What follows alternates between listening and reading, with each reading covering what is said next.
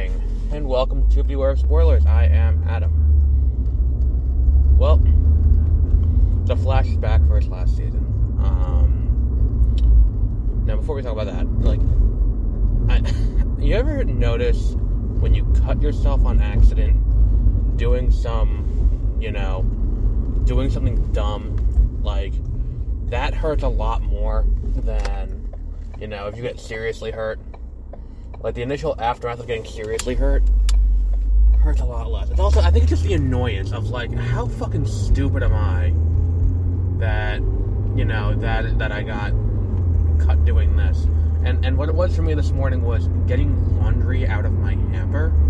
'Cause I have one of those big basket hampers that has,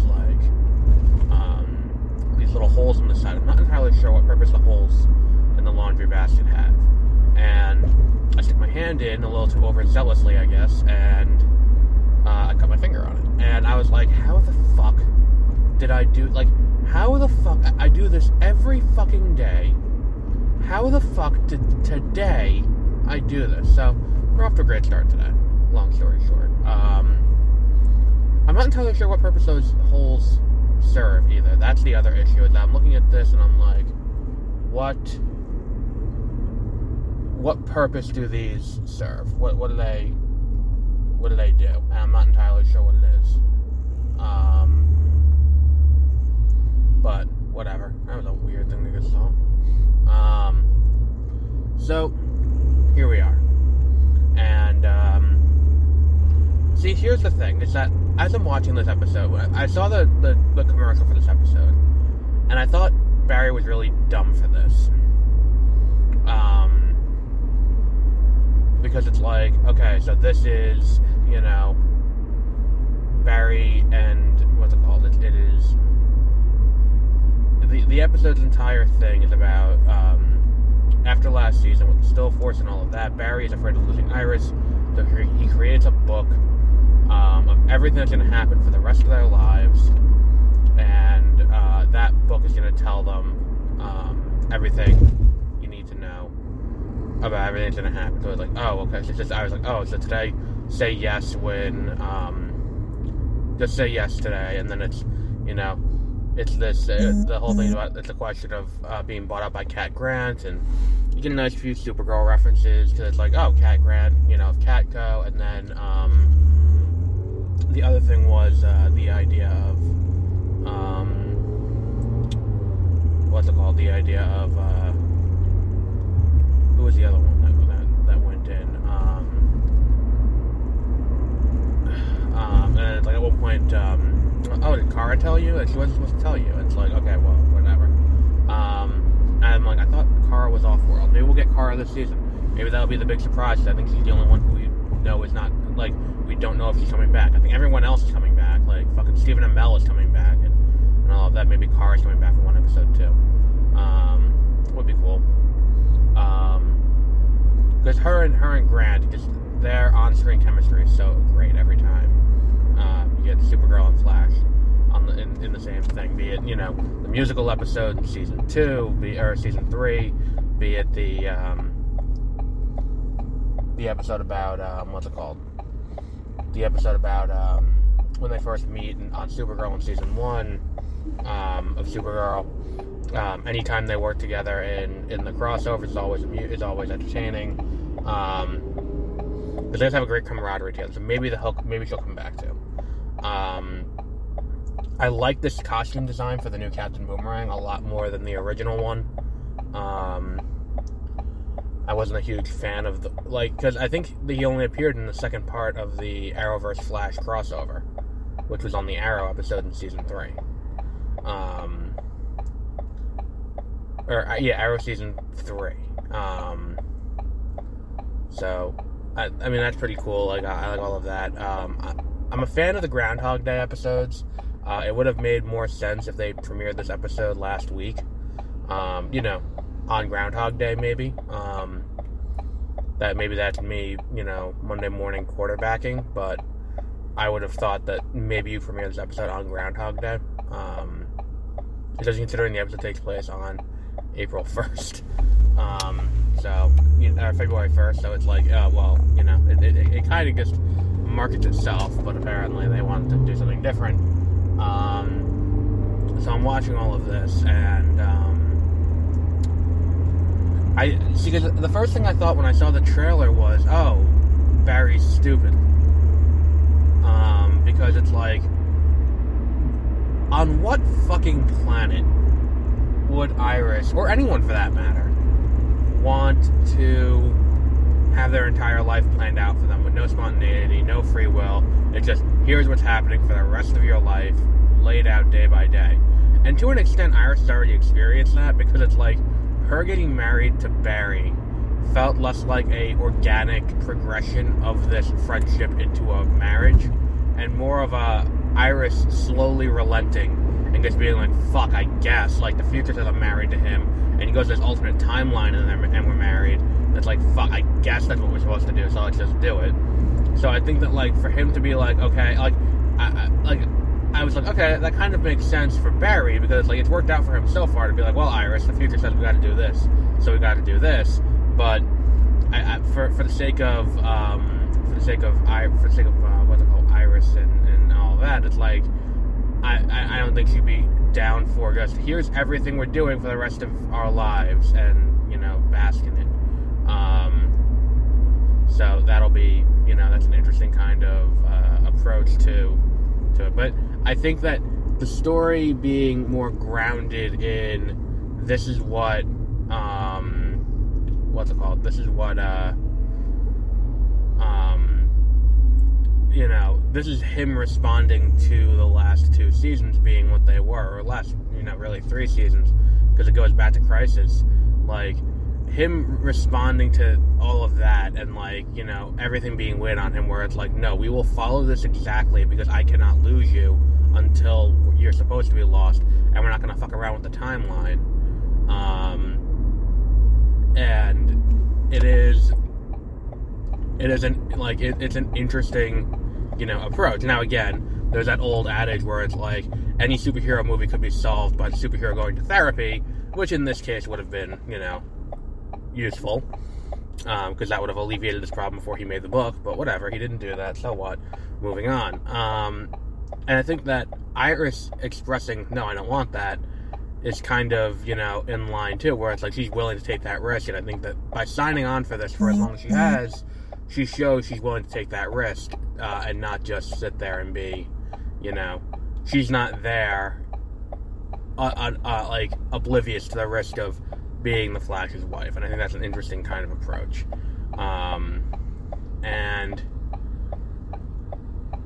I think that's kind of an interesting dichotomy they've created with these two characters, but I just feel like it's the kind of thing where Barry should have kept it to himself, and I think that had they had a full 26-episode season, they could have played with that, but they're only doing 13 episodes, so I think they kind of have to get this going, and start laying into the season-long mystery, which I think they showed their hand a little too quick on, if I'm being honest. Because at this point, we know who we knew who the villain was. That picture that leaked a few months back, and I think I've said it. I'm not. Here's the weird thing, is that I'm not inherently against Batwoman being Red Death in the Arrowverse. I think it could have worked well if Barry had interacted with Ryan Wilder at any point prior to this, because here's the thing that this season should have been, and again, another rewrite on the fly. We've seen Barry deal with, you know, Thawne. We've seen Barry deal, like, and that's his past.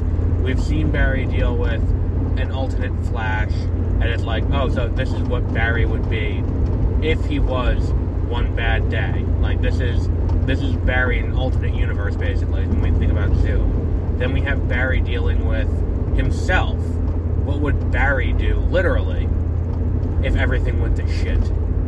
And that is Savitar. And then we have, you know, who was the next one? Season 4 was the Thinker. And it's like, okay, so the Thinker, you have Barry dealing with, you know, you have this guy who knows everything and has everything laid out, which is another reason why you should have seen this as a really terrible idea, but whatever. And it's like, okay, I get what you're, like, all of that kind of works, and I think that for the kind of running through line, back to the pilot even, like, I think that that's what this show, because this is the last season, we know it's going to be the last season, this show, the pilot it opens with Barry narrating. And then at the end of the pilot, we find out Barry is narrating because he's telling his story to Oliver. And he's explaining what happened to Oliver. Because he and Oliver have this relationship because of when they met the first time in Arrow. And he's like, look, this is going on now. We have these metahumans, and now I'm one of them. I'm really fast. I'm the Flash. I can do all this shit. And, you know, and then it's like, he sees, like, Oliver goes and he's like, you gotta be better than me, you gotta be the best of us, and all of that. And that is a great moment. And I think that to bookend, and ostensibly for the Arrowverse, because they couldn't use Batman for such a long time, or Batman adjacent characters, they kind of turned Oliver Queen into the universe's Batman. And it's like, okay, that's fine. I think you have to commit to that for this season, where it's like, up until now, he's been the Batman in this universe, and I think casting him aside and being like, okay, well, we're gonna have her be that, because I think that you don't get the emotional resonance of him having to fight an evil alternate version of Ryan Wilder, because he's never met, like, he's met Ryan Wilder, they've shared screen time once, and it's entirely possible that Javicia Leslie and Grant Gustin didn't actually exist on set at the same time, because they don't actually interact. So I like, that's the thing. Like, if this was Kara, that would work better. If this was Sarah Lance, it would work better. If it was, you know, if it was like, what's his name? Mad Dog, or Wild Dog. Mad Dog is a radio personality. If it was Wild Dog, that would make more sense. Oliver would make the most sense, because then you get to bookend it with, it's like, don't, like, be better than me, don't be me, and then him having to fight Oliver for it to be the last, you know, thing. That's a great way to bookend the show. I just feel like the issue I have with this being Bat adjacent is that he doesn't have that connection. Without that connection, that it basically means nothing. You might as well have had any other character fill that role. And it's like, it could have been, like, and that's the thing too, there are so many speedster characters they could have brought in to be, you know, to be this. You could have brought in Cobalt Blue and had to be Eddie. That would have been more emotionally resonant. And I know it sounds like I'm saying, well, don't use this person, use these other two white guys, but, like, that's not what it is. I think it's just that this issue where we have, if we want to have the characters, you know, if we're wrapping up the show, make it someone relevant to the past of this character. Because, like, think about Eddie for a second, Eddie Thawne. I mean, I think he's coming back this season. I think we knew he was coming back this season for 1 or 2 episodes. But think about Eddie for a second. He got so fucked. Where it's like, he's like, he talks to Eobard Thawne, and Thawne's like, oh, so you're related to me in the past. And it's like, you know, our family's a great line of thinkers and great musicians and artists and scientists and all of this. And it's like, you know what your footnote is you're my, you know, you no one remembers you. You do nothing significant with your life. And then it's like, and the only recourse he has is to kill himself. And he loses everything. And it's like, why the fuck was that? Like that was fucked up too. But at the same time, it's like, he needs a little something extra. I don't know. It just kind of feels a little bit, a little bit strange to me that they're going this route when you could have done that. You could have done Oliver coming back for that. And Oliver is coming back this season. We saw the set pictures where it's like Oliver, and we see Dickel as Spartan, and we see Keon Lonsdale as Wally, and it's like, all right, see the people are coming back. I'm all for that. It's the last season. Do like a victory lap, and I think it's a good idea. I think the problem that we come back to with this is, I think that I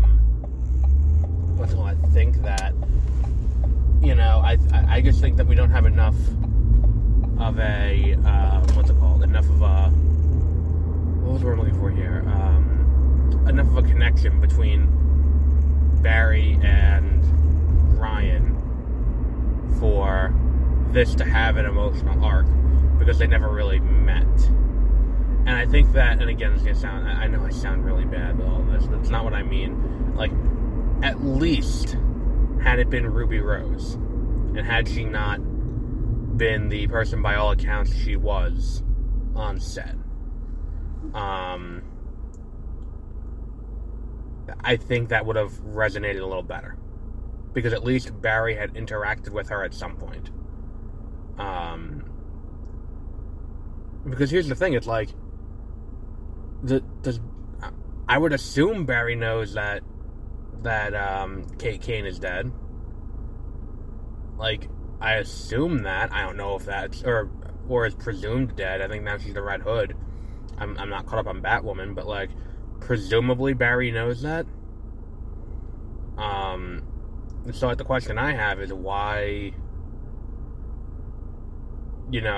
okay, so that is, does he, like, and then presumably he knows there's a new Batwoman. Does he know the identity of the new Batwoman? Because it's not like that's public information, so, like, does Barry know who she is?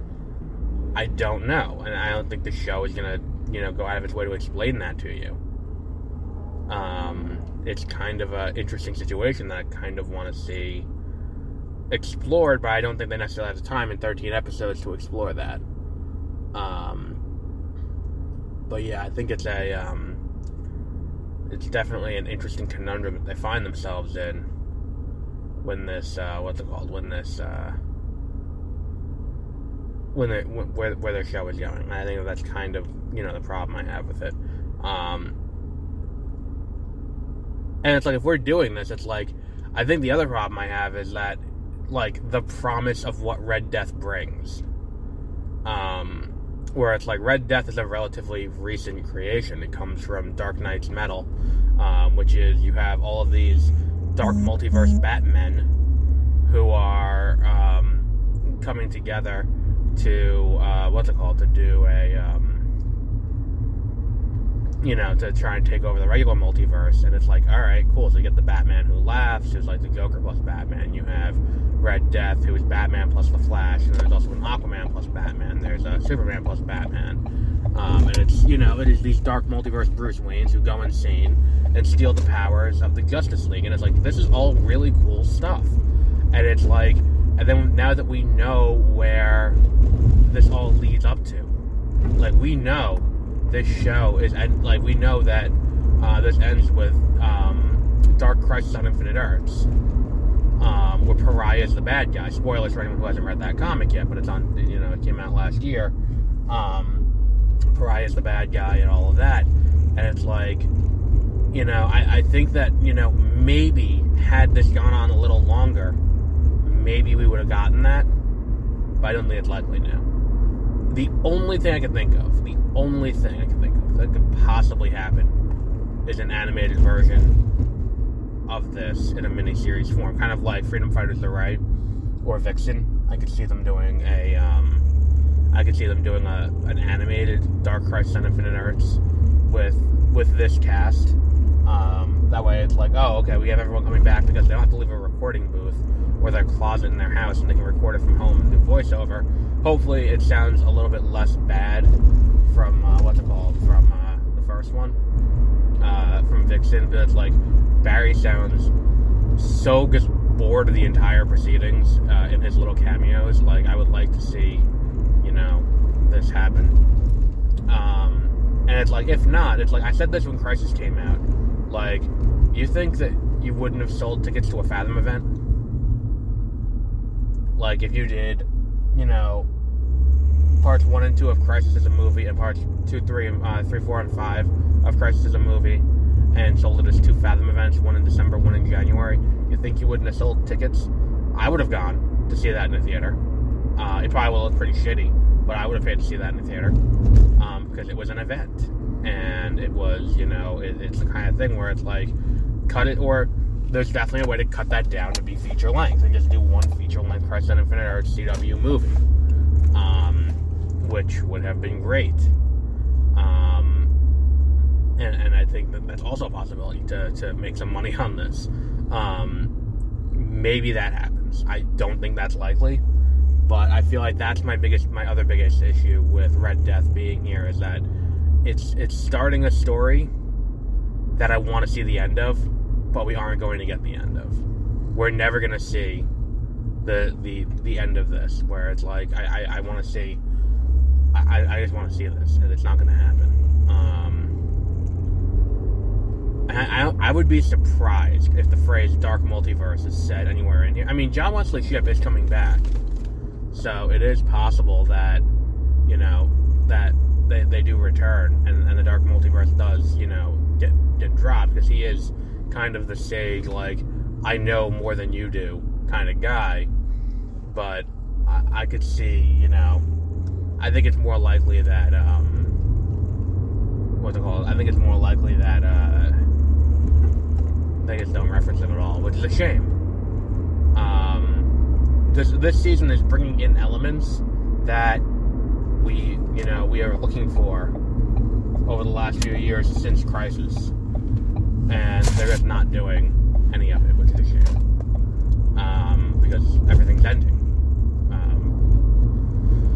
Unless Nexstar wants to pick it up for HBO Max, which I don't think is likely, but whatever, it would be cool. I think HBO Max is definitely not, because I think that they don't want to have brand confusion. I mean, granted, we still have 2 Batmen. We're going to have 2 Batmen in a few years, but whatever. But we'll wrap up there for today. So, until our next episode, have a great rest of your week.